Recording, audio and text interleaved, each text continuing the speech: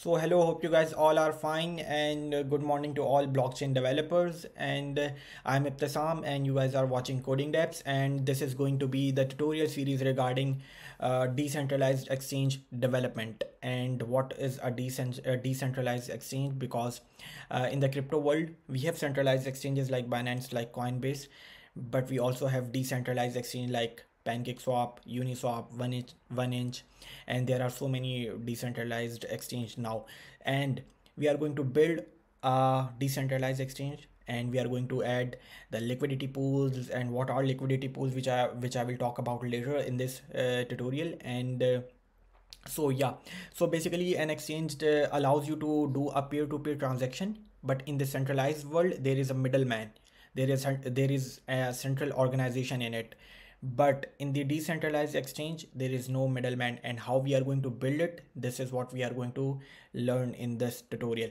So yeah, and this is just an introduction, and now in the next step I will talk about like how we can build and what are the necessary requirements to build this decentralized exchange. So yeah, now let's move forward and let's talk about what you guys are going to learn from this project. So obviously it is going to be the big project, so obviously you need some motivation and energy to complete it. And after completing this project, you should have knowledge about the logic of different smart contracts, because we are going to use multiple smart contracts. And we are going to learn the sorting algorithms because we need it for liquidity pools. And what are liquidity pools, I will talk about it. And then we are also going to use some loops, a loops mechanism. Our developer should know about the loops. And then we are also going to inherit or importing different smart contracts. So obviously we are going to interact with different smart contracts. And again, in the end, like, you also need some research while developing this project, because it will enhance your knowledge. So these are the things that we are going to learn, and obviously again you guys need motivation and energy to complete it, because it is going to be a big project. So hello, now let's move forward, and now let's talk about the steps that we are going to follow to develop this project. So we are going to develop this project step by step, and in the first step we are going to build one wallet contract, because this wallet is going to receive all the transactions from different users from with different ERC20 tokens.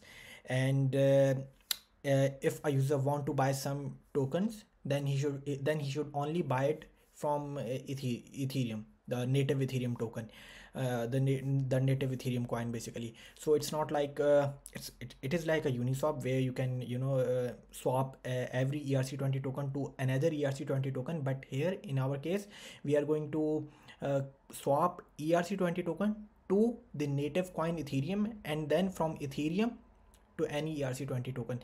So yeah, this is going to work like this.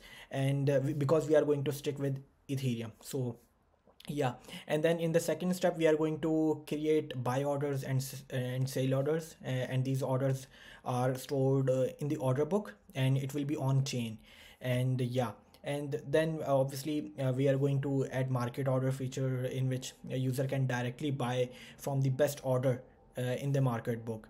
And yeah, these are the steps that we are going to follow. And again, it is going to be a big decentralized exchange development project. And so this is just the introduction, and obviously we are going to use open zeppelin and truffle, because as from the past few videos, we are learning truffle, we are learning open zeppelin, that how we can import different smart contracts from open zeppelin, and then we can how we can create our token and these kind of stuff. So obviously we are going to use open zeppelin.